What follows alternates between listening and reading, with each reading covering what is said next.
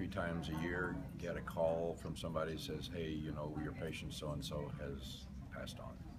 But most of the time, 2 or 3 years later, they'll come wandering back in and they're still going and going strong.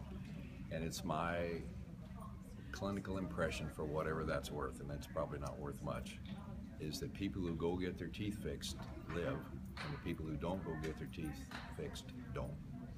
And the same thing is true with macular degeneration, particularly wet macular degeneration. If I can get my wet macular degeneration patients to go get their teeth fixed, they usually don't have any ongoing problems. But if they don't, so that's the real issue. And for so many people, the dental thing is 2 things. One is it's hard to get their mind around, and the other is it's expensive.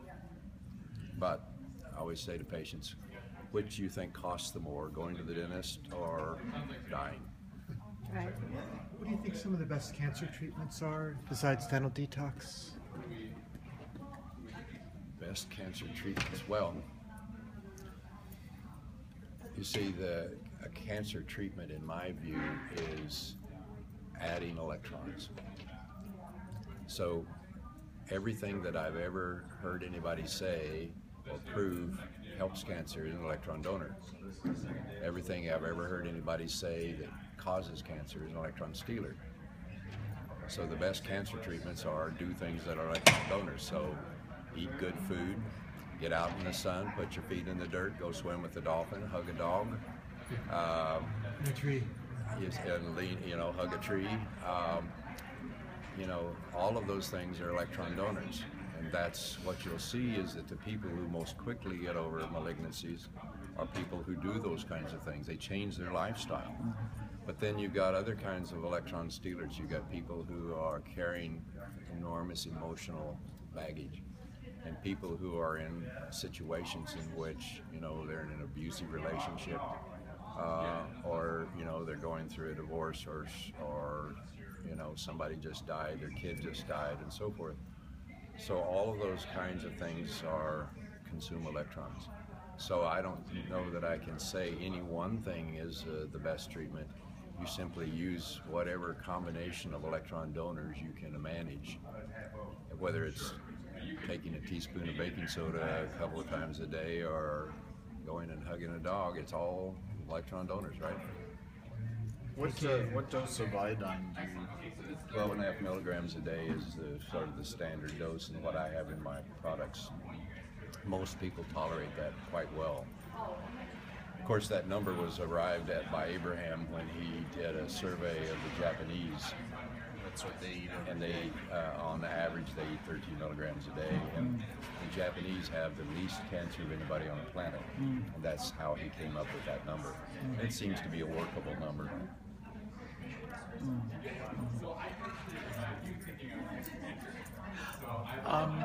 Just to ask again, you know, about this, you know, cancer thing.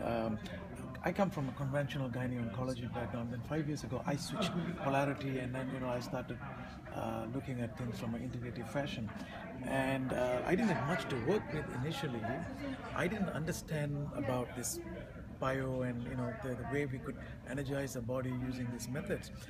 I started with actually alkalinization as the first thing, because that's how, you know, the first knowledge that came to me. And interestingly, as we added on, we were able to reverse quite a significant number of cancers.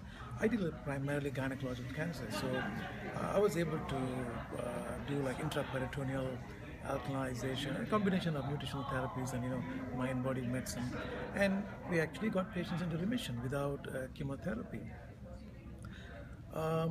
Now, I didn't have access as well, and I didn't have the knowledge nor access to, you know, this good dental work, etc. So none of the patients I could refer them for dental work, but many of them did go into remission. How would you, you know, connect with what you have you know, said in terms of the centers of meridians and, you know, it's just it's like your bank account. How much money do you deposit and how many checks do you write? If the switch, in my view, that tells the stem cells that that you run out of oxygen is draining a battery to zero, which flips its polarity. So what's it take to drain it to zero? Well, you add up all of the electron stealers you are exposed to, the most powerful of which is a dental infection. But, you know, a person who otherwise is healthy and doing everything right, one root canal doesn't today give them cancer.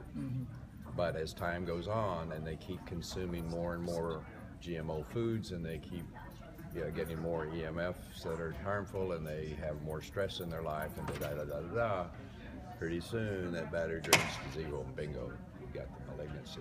And the same thing for reversing it. How many electrons can you put in versus how many are they stealing? And of course, the people who do well with cancer are the ones who change their habits. They eat better, they get out in the sun better, they exercise more, they get rid of that relationship that's so toxic, et cetera, et cetera. Those people are the ones who you get better, right? Absolutely.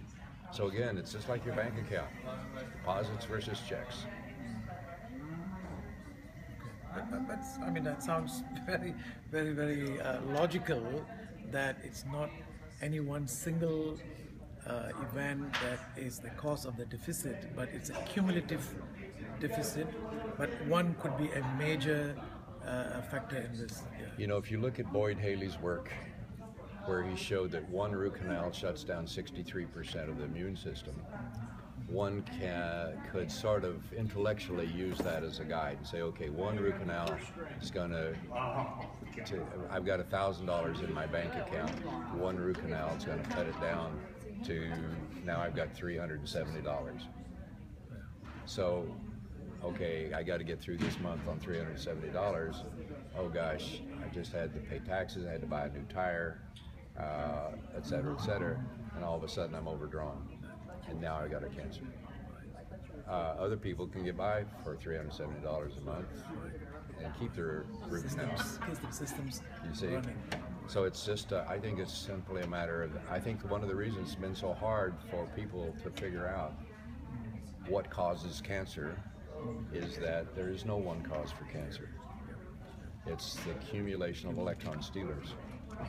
Once you began to think in terms of electron donor and electron stealers, then all of a sudden many things that were confusing before become quite apparent. So, and of course, we have a lot of new electron stealers coming along. The worst of probably overall is GMO foods, because glyphosate is such a strong electron stealer, and every day we go add some more into our system.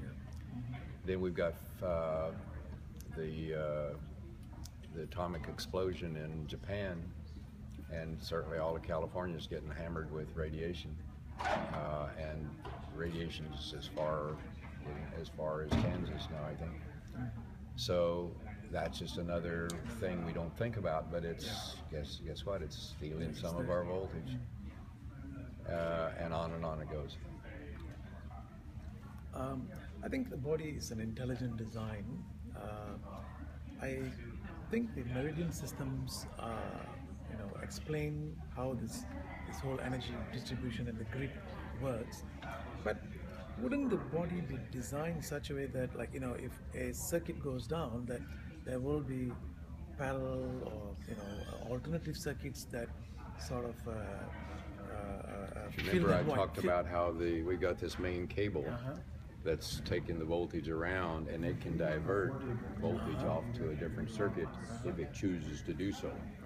And Dr. Herring back in the mid-1800s created what he called Herring's Law. Herring's Law says the body will ignore everything else to keep the heart and brain working, and once you get heart and brain problems, you're a long way towards being in trouble. He also said that the body heals from the top down and from the inside out, and in the reverse order of which things happen. So one of the things you'll notice if you look for it is when you start correcting people's voltage, they'll often go back and they'll go to their most previous illness. Maybe it's a sore throat, maybe it's a knee that hurts, and they'll go back and go through that again and heal it this time. And then they'll go to the one before that, all the way back to childhood. And so when you start putting voltage in and people start getting better, and they have an event that's an illness of some kind, they'll say, "Oh, this isn't working. I'm sick again. I got sore throat again." Well, how you know if whether it's working or not is you go measure the voltage. If the voltage in the throat is 50, they're healing it.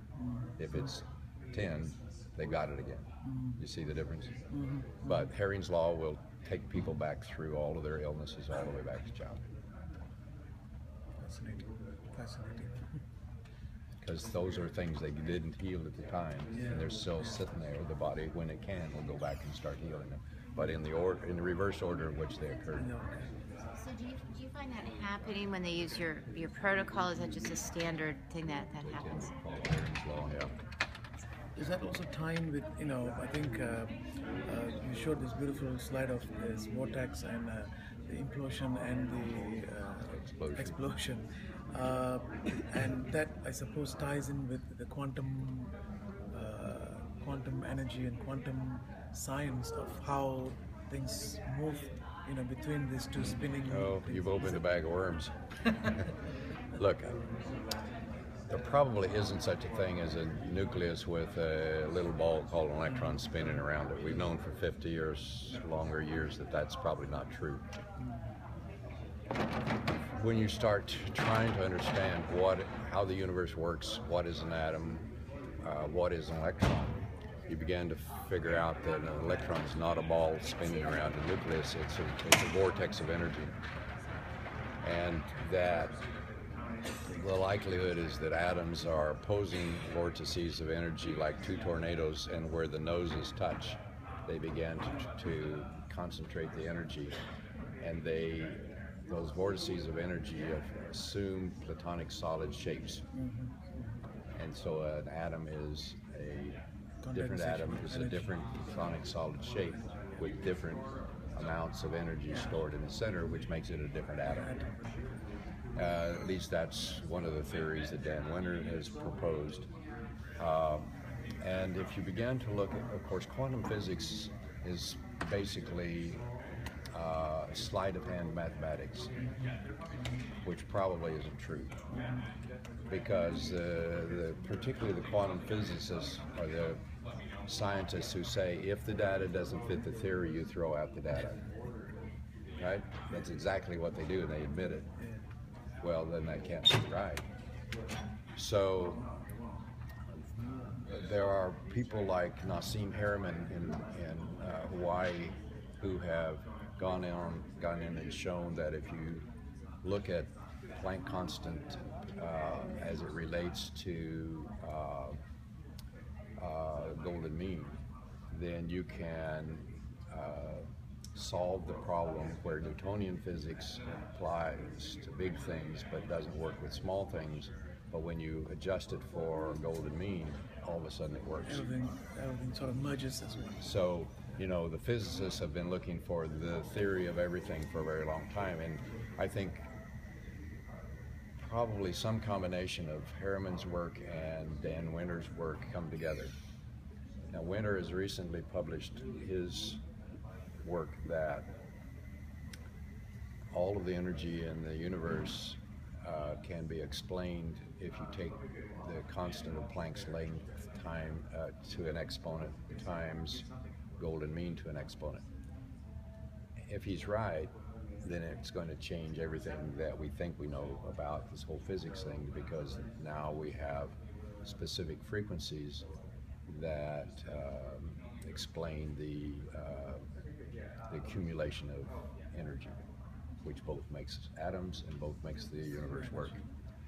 So again, I'm not a physicist, and I'm not smart enough to understand a lot of what those guys say, but I do believe that standard physics as it's taught and believed to be true is probably incorrect. So I know just enough to be dangerous. So, one last question, if it's okay. I mean, when I switched over this thing into integrative cancer care, and I started seeing some amazing results, and many of the results were actually sustainable, remissions even in very advanced cancer. So I knew there was something right I was doing, but some of this, I couldn't quite figure out. I initially thought a lot of this was due to the molecular level, biological, physical, chemical manipulations that we are doing, in terms of alkalinization, adding on vitamins, antioxidants, and stuff like that. But then something says, no, this cannot be just all there is to it, because, like for instance, we had a patient, stage 4 ovarian cancer. We did a debulking surgery. She's got metastatic disease in the liver, in the thing, which we did not remove because there was a small volume disease. Because I've gone away from doing this ultra radical debulking surgery to doing enough, but letting the rest of it heal through a different mechanism. So we did a debulking surgery, and in 5.5 weeks, she is in remission, and she's been in remission for the last 2 years. So I don't believe that it is just the things that I did as obviously surgery did not cure her. I don't believe that it was just the effects of the nutrients and antioxidants, because the change occurred very rapidly. Within 5.5 weeks, there was no trace of cancer. So there must be something more powerful, something more like a quantum healing effect. But she may be doing something she won't tell you, because patients are very hesitant to tell standard MDs what they're doing, because most MDs yell and scream at them. Oh no, because they know I do all sorts of different stuff. So they're very open, and I know this patient very well. So I'm very sure she did not do anything else, apart from whatever that we've talked about and what we've discussed. I mean, what exactly she ate, obviously, I'm a psychoanalyst. Yeah? Some of my cancer patients get better because they have cancer. If you understand what I mean. Getting cancer is a relief, and it moves them to where they need to be emotionally to get well. And sometimes it gives them an excuse not to have to deal with what's going on at home or work. Right. And of course, I'm still a believer too in miracles. I see things that happen that one can find no explanation for. And so I think there's a lot of things that happen in that area that we won't understand. No, when it happened for the first time about 4.5 years ago, I was like, wow, this is a miracle. I mean, I've never seen this happen. I mean, 25 years I've been in cancer, I had not seen this. But I've seen this now happen regularly, so I don't think it is a miracle. There's something going on that is I think, a result of amalgamation of many things. Maybe I'm not be able to put a finger exactly what is it that, but it has got something to do with, I think, the quantum healing effect that we can activate through psychoanalysis is probably psyche management. But see, here's part of that miracle thing. You are obviously a very caring physician. So if you bring your arm forward like this, and I tell you to be strong, don't let me push it down now. Okay. And now I can turn you off, and now you can't be strong. Because my intention just turned you off. I can turn you back on with my intention, and you'll be strong again. Or I can turn you off again, and you'll be weak again. So it's my intention of getting you well is a powerful phenomenon. Now, how do you explain that? Yeah, that's basically. See, we are trying to put everything into tablets and capsules and something. I'm trying. How do we put this into a? There is something magic that can happen when you go to someone who listens to you and wants to get you well. Just like I just showed you, I can make you strong or weak with my intention. And so part of the formula that we don't know how to package is your intention, because you are a loving, caring physician. That is a powerful thing for your patients. That same patient could probably go to another physician who's thinking about getting on the golf course, and they won't get the same result, right? Yeah, I think there's definitely a lot of truth to that. Could you test for my wisdom teeth. Me too. So what are we testing? Your tooth? For Okay, cavity. okay, be strong. Now take 2 fingers and put over the, all right, and be strong. How about the other side? Or do we Okay, still do the same? you can use the same fingers over there. Be strong. A little bit out. Okay. Thank you. Okay. Where do we touch here? Anywhere? Just take it away first and be sure that you're strong. Be strong. And be strong. Okay, now put 2 fingers over it and be That's my strong. tooth right here. Okay, be strong now. Be strong. Take your hand away. Be strong. Let's do it a different way because your arm isn't very consistent. Put a finger to this one and be strong. Now put your fingers against your cheek and be strong. Say that measure's okay. Really? Try the other side. Get gnawing here all the time. Oh. And be strong. Yeah, that's okay. Could have fooled me. I just had a root canal a couple of years ago, and it's been driving me nuts for 2 years. Well, we were back here over your wisdom teeth. Where's the weird root canal? Second from the last on top. Okay, so it's got to be closer up here. Put fingers here. Okay. And be strong. Yeah, see that root canal's out. Your wisdom teeth aren't out. So, Thank you, sir. you're welcome. Well, another day at the ranch. Great job. You are Awesome. really. You're very